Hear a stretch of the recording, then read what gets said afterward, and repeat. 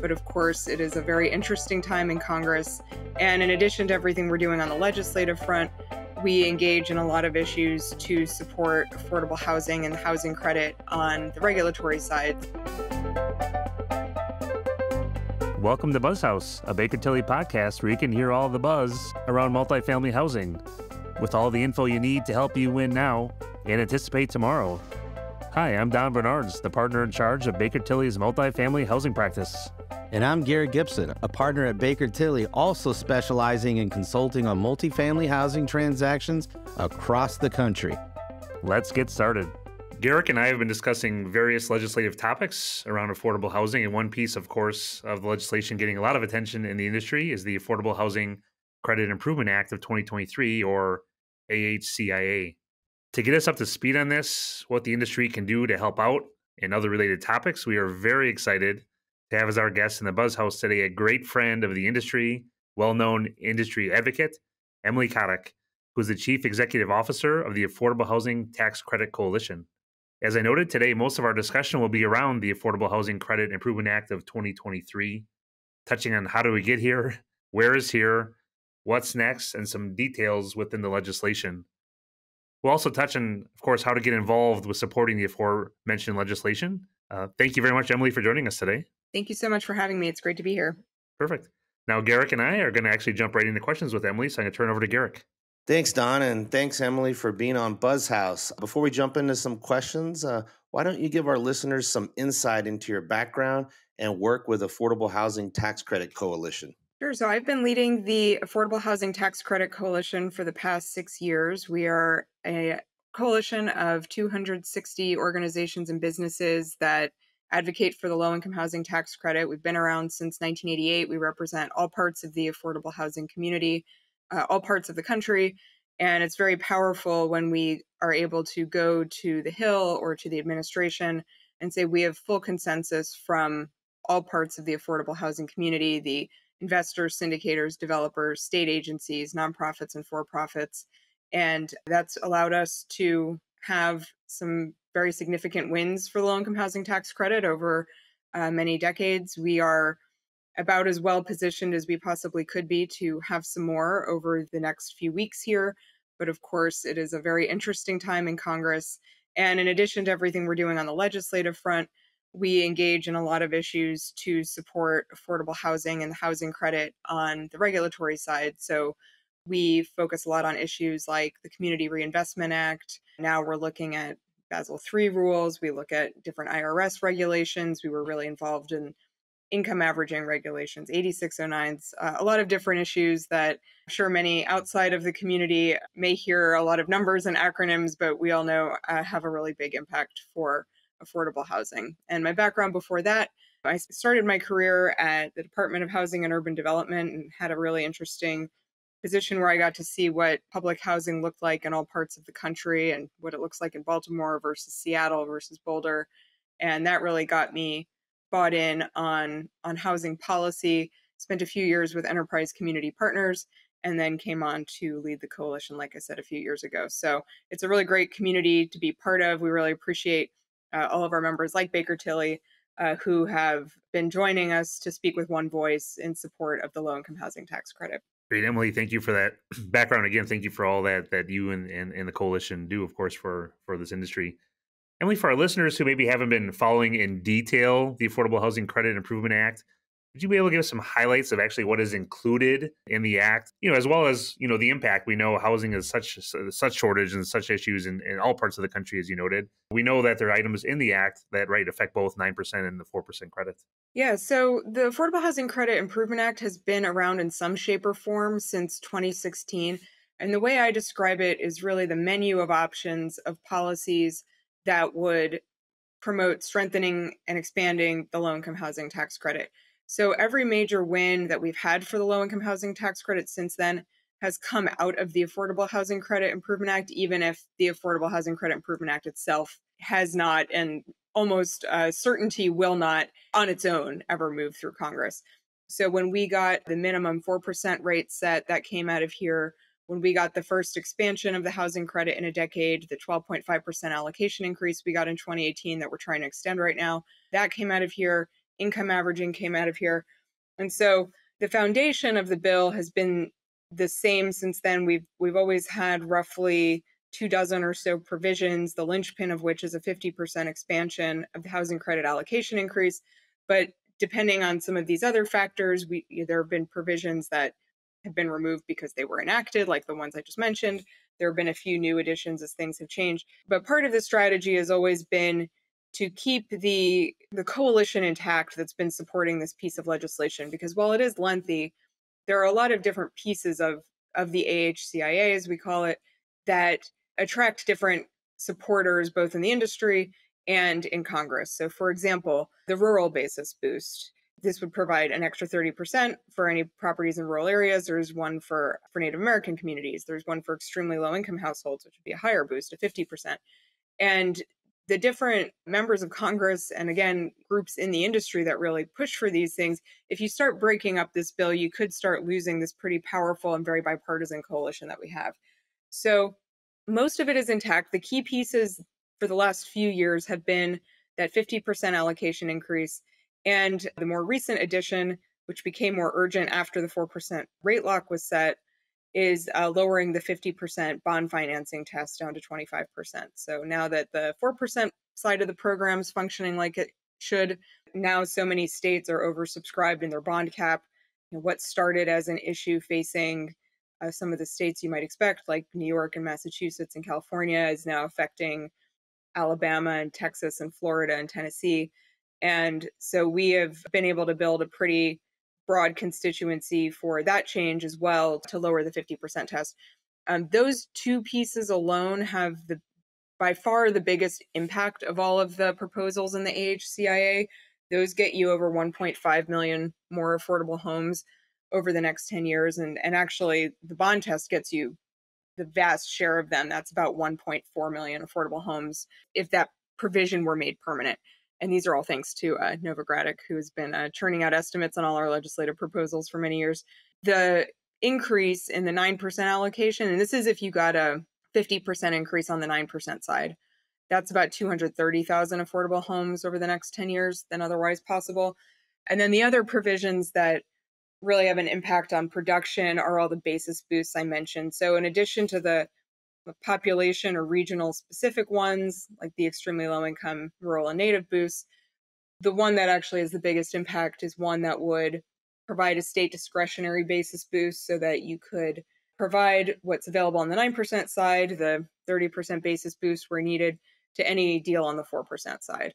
So those are the next tier of impact.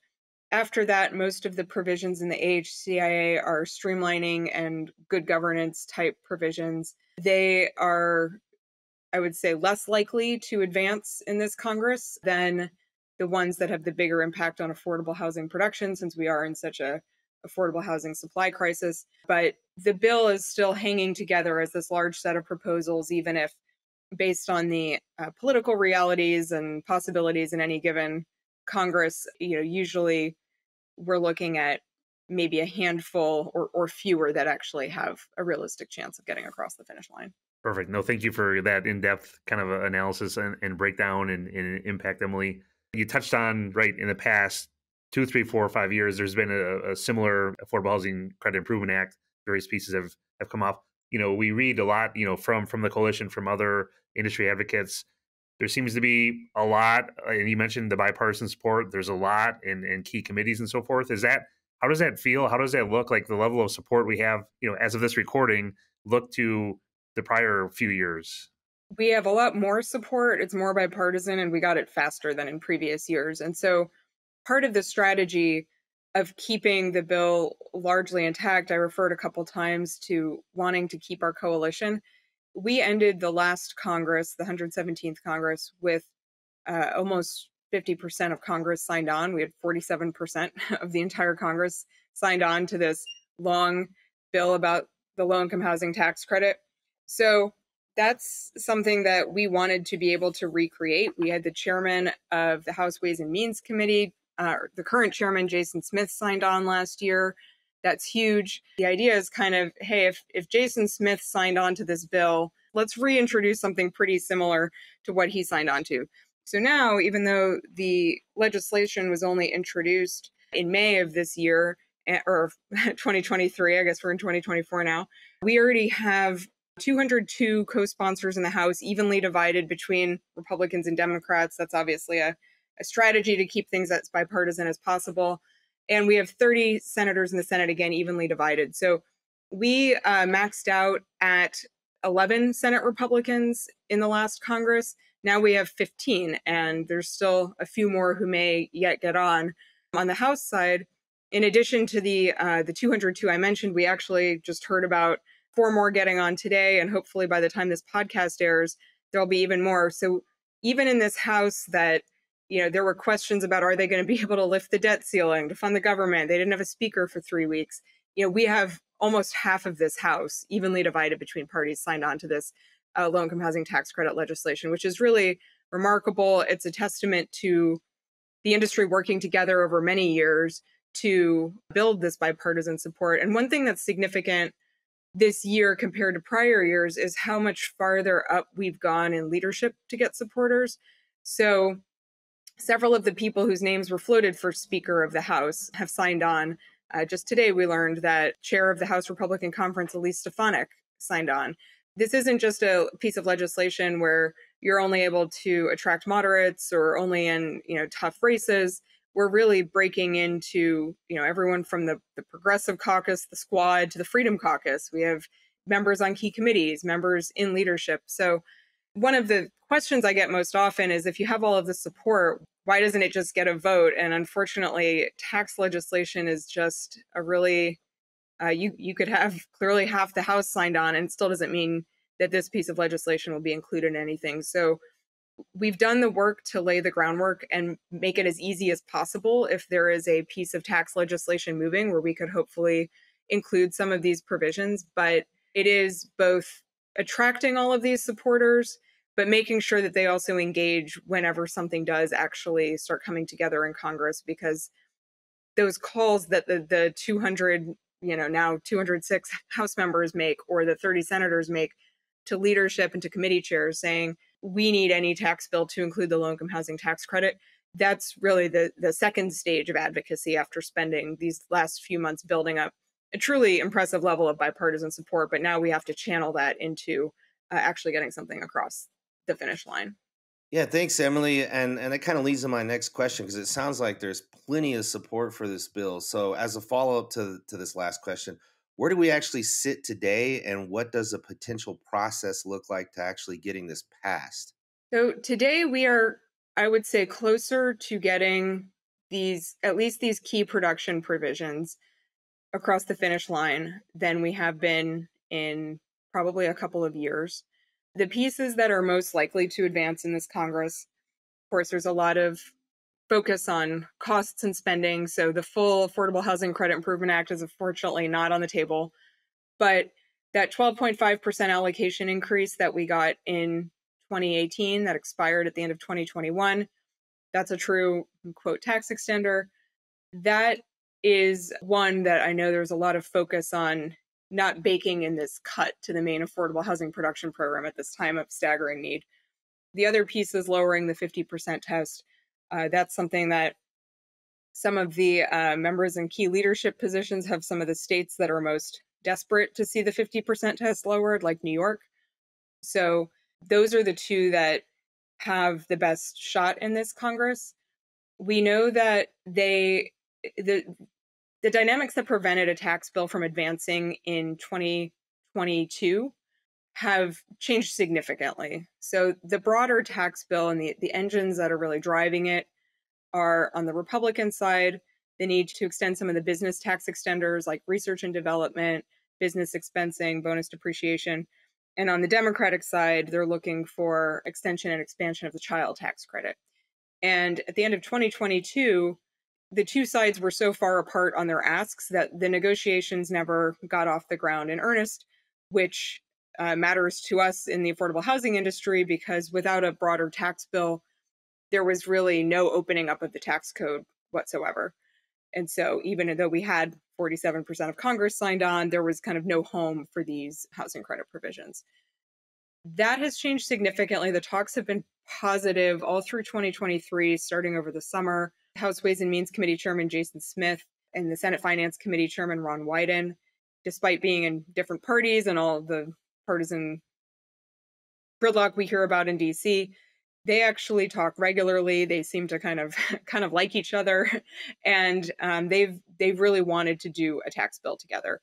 And the asks this year are also much closer than they were in the prior year.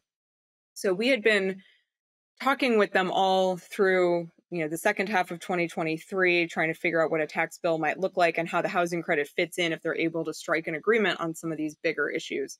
Of course, we had an interesting end of the year in 2023 with what normally happens is this flurry of legislative activity that ends right before Christmas. But of course, the continuing resolution with these two new funding deadlines created a dynamic that pushed a lot of the year-end legislative activity from December into now early January. So we have a first funding deadline on January 19th and a second on February 2nd. They are currently looking, at the time of this recording, at trying to attach a tax bill to any government funding bill that might pass on January 19th. Now, that means a lot of things have to happen. There's a lot of debate right now about what to do about the border. Every single time government funding is about to run out, it looks like there might be a shutdown. So there's a lot of pieces that have nothing to do with tax that need to come together for something to even happen at the January 19th deadline. But the tax committees are trying to finalize this agreement on all the tax provisions so that if a train starts leaving the station, they can attach this tax bill to it. So our task right now is to make sure if there is a vehicle, if they are able to come to an agreement on the business extenders and child tax credit, that they have to make room for the low-income housing tax credit. Because if they are able to accomplish a tax bill right now, it is very, very unlikely there will be another tax bill before 2025.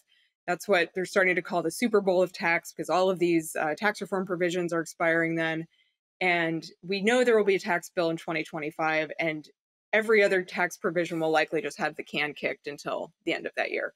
We in the affordable housing industry know that we can't wait that long to do something about affordable housing, and that we have all of these shovel-ready developments ready to go if they could just squeeze us into this tax bill. So we are currently pulling out all of the stops to make sure that, again, even though we've got over 200 co-sponsors, we need all of those co-sponsors calling leadership and saying you can't let a tax bill go without the low-income housing tax credit, because it would be very easy for them to draw the line right after child tax credit business extenders, say, we cut the deal, let's not start adding too much, let's not load this up.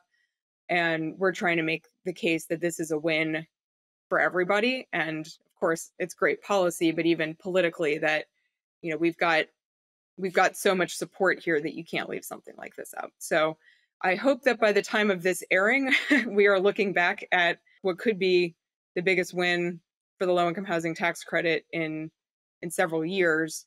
It's also possible that they'll buy themselves some more time. Maybe the February 2nd deadline becomes more possible, but at some point pretty soon here, everything will shut down for election season, whether we're ready or not. And there's going to be very little meaningful legislation until the end of the year. Yeah, thanks for that. I mean, it does sound like there is some momentum, and obviously we got to get something done. So that being said, I wanted to maybe bring up another piece of legislation. We recently saw some information around the workforce housing tax credit. Would you be able to let our listeners know some highlights from that proposed legislation? And also, how does this introduction of this legislation either pair with the AHCIA, or what is the overall strategy with this proposed legislation? Yeah, sure. So the workforce housing tax credit is what many may have remembered as the middle income housing tax credit, or MITAC. The idea was to take LIHTC and pick up where it left off and model something similar to it, but for that middle income range. This has been a huge passion project for Senate Finance Committee Chairman Ron Wyden. He's been spearheading the effort for many years. The new version of the legislation pairs better with the low-income housing tax credit than the previous ones. In the previous version, a state, if they did not use their allocation for the middle income levels, the following year they could roll it over into a 9% LIHTC allocation. This new version, the state could use it for middle income or low-income housing tax credit right away. So it's essentially a LIHTC plus up that could also be used for middle income. So, we have, as at the coalition, we haven't endorsed the middle income housing tax credit because, as our name suggests, we just do the low income housing tax credit. But this is a much more compatible and LIHTC friendly version. And they also made some other tweaks to make it more compatible with the program. Given how difficult it is to even get what is literally the most bipartisan popular tax bill in Congress, to get any piece of it in a tax bill, I have doubts about getting the middle income tax credit or the workforce housing tax credit included. However, if there is a tax bill, Ron Wyden is going to be writing a big part of it. And I think if it does have a shot, it would be because he would insist that they carve out some space for the middle income or the workforce credit in there. I do think it's getting more interest. This is the first year they've had Republicans sign on. Dan Sullivan from Alaska is a bipartisan co-sponsor in the Senate this year. There's a Republican in the House as well. So it is gaining more attention. And I think it's because of the same reason, what we know too well, which is affordable housing is becoming an issue that members are hearing about in states where maybe they weren't hearing about it before. So I think it has a shot someday. If it's not this year, I would be surprised if it weren't more seriously on the table in 2025 as part of maybe some more changes on the housing front. But it's definitely something that has a lot of interest in the industry, especially among groups like Multi-Housing Council and the home builders, and a growing constituency in Congress as well. Emily, thank you for those overviews. Switching subjects briefly, just maybe somewhat quickly, two other quick questions that have kind of obviously hitting our LIHTC space. The first is, early on in the introduction, Emily, you mentioned, Community Reinvestment Act, CRA. We've been a couple months since the legislation came out, I think in early November. Are there any takeaways yet? The early info we had is, it's okay, maybe nothing big, but curious from your perspective. And then also turning to the GSEs, Fannie and Freddie. I think I saw recently maybe they can, increase the annual investment, but there's still some questions from some investor counsel, even on their tax status. So just maybe briefly, as brief as you can be on these probably wide-ranging subjects. I can give you a short version of CRA, especially because we don't really know yet, like you said. What I can say is we dodged a bullet on the Community Reinvestment Act regulations. The proposed version that we saw a couple of years ago, we know would have been very damaging to the low-income housing tax credit investment because about 80% of the now probably closer to $25 billion LIHTC market is CRA-motivated banks. And we knew that they were going to eliminate the investment test, unfortunately, which has been the main driver of that investment. But as of the original version, there really was no replacement. And also just the weighting of community development activities versus retail. There were just a lot of pieces that would have made other investments much more attractive for banks to meet their CRA obligations. But we and many others in the industry partnered together to make some recommendations for them to take to support housing credit investment, even if they were going to eliminate the investment test. And we started hearing some murmurs before the regs came out that we were going to be happy with the changes they made. But you never know when you hear feedback like that from the regulators. I thought maybe they took one of our proposals. They actually took about half a dozen. And so there's some really significant improvements, like adding a community development metric for banks over $10 billion, an impact factor that recognizes housing credit investments. Another significant change, I mentioned the weighting of community development activities. They now give equal weight to retail and community development activities rather than what was proposed as a 60-40 split. So we haven't seen any early signs that anyone is planning to majorly change their investment strategy because of this yet, but it is going to take a while and that could still happen. But it certainly wasn't the case where overnight we started seeing major disruptions in the market, which was a possible outcome.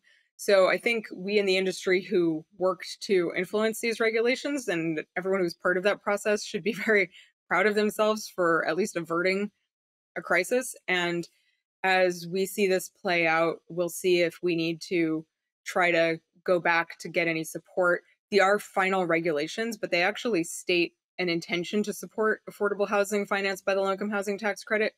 And so the door seems open if they do find out, if we find out that there are unforeseen issues, that there might be some ability to address them. So I would say short version is bullet dodged.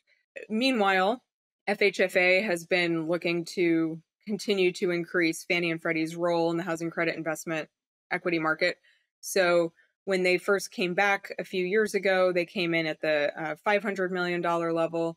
Then that was increased as part of the Biden administration's whole set of affordable housing changes a couple years ago to $850 million. And now they just increased them right before the holidays to $1 billion each. So they're not trying to crowd out the market. I know that FHFA checks in with the industry regularly to try to right size and make sure what Fannie and Freddie are doing is helping in underserved markets and meeting a need that's not otherwise being met in the market, and they're continually checking in. So I was not surprised to see this. This is clearly the direction they've been trying to go in. There is still this tax-exempt controlled entity issue hanging out there that hasn't been fully resolved, though it does seem like there might be some solutions short of new Treasury guidance that might help to circumvent them. So it's still hanging out there, but there have been some positive developments on that front as well. Very good. And Emily, one last question for you. And first of all, again, thanks for all the great work the Affordable Housing Tax Credit Coalition and yourself are doing. And we know advocacy is needed at all levels, and right now for sure, but the next 2 years as well, and always. And do you have any? And I know actually, just looking at your website, you have toolkits and things like that. But for emails and phone calls, what would you say are some best practices for all of our listeners, both now and then over the next couple of years?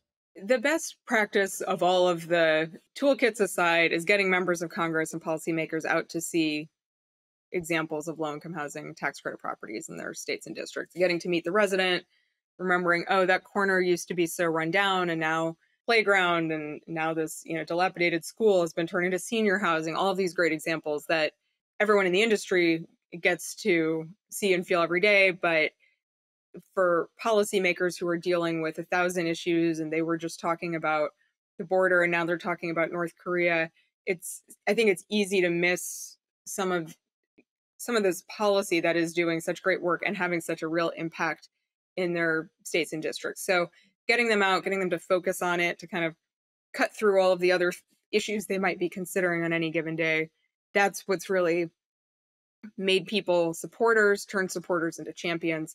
So that, regardless of what happens over these next few weeks with the AHCIA, this is a long game that everyone in the industry should be engaged in figuring out how to get them at the grand opening, get them at the groundbreaking.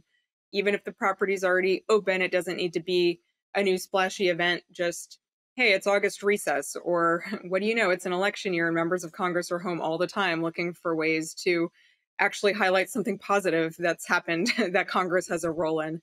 And they're home in, all of October, they're home all of August, half of July. Just tell them, hey, did you ever stop by and see that property that we opened a few years ago? We can get a group together to take you around. So it doesn't need to be the splashy hard hats and all that. That's the main thing I think everyone in this industry can be doing all year. If at the time of this recording, there's still a tax bill in the works, definitely keep calling your members of Congress. It is such a long game, which is why, every year we get a few more co-sponsors on the bill. Every year we break through to a constituency we hadn't gotten into, because it's just this long concerted keeping at it year after year, all of us working together. I do think that there is now working to our advantage what is unfortunately the result of a policy failure, that we haven't done more on affordable housing. Members of Congress are hearing about it. I was shocked at some of the conversations we had when the legislation was first introduced in 2023, going into offices, congressional offices in places like South Dakota, Montana, Iowa, saying, when we bring up the topic of affordable housing and what we're there to discuss that day, having them say, oh, that's the number one issue we're hearing about back home. You're used to hearing that in California and New York offices, but it's obviously permeated and for so many reasons. So, it's actually a fun fact that the first state that ran the table with their whole congressional delegation signing on to the Affordable Housing Credit Improvement Act was Kansas. So it's not this blue state, big city, coastal problem that it maybe used to have the misperception of being. So I encourage everyone, no member of Congress is unpersuadable. There have been ones where even I, who do this every day, were surprised when they got on, but we get there, and it's because of constituents. So, we can go explain the bill to them in DC all day, every day, and we do, but they need to be hearing from people who actually have the product on the ground and can show them how all the great work that the low-income housing tax credit does. Well, perfect. Wonderful. That's great information and great advice, Emily. Thank you so much for that. That's it for this episode of the BuzzHouse. A big thanks to Emily Cadik. Thank you, Emily, for joining us on the show today to cover what's new, on the Hill around the Affordable Housing Credit Improvement Act. And once again, I'm Don Bernards. And I'm Garrick Gibson. Thank you for having me. Don't forget to subscribe so you don't miss an episode. For additional resources around multifamily housing, check out bakertilly.com. If you have a suggestion for the show, email us at bill@bakertilly.com. That's BUILD @bakertilly.com. See you next time on BuzzHouse.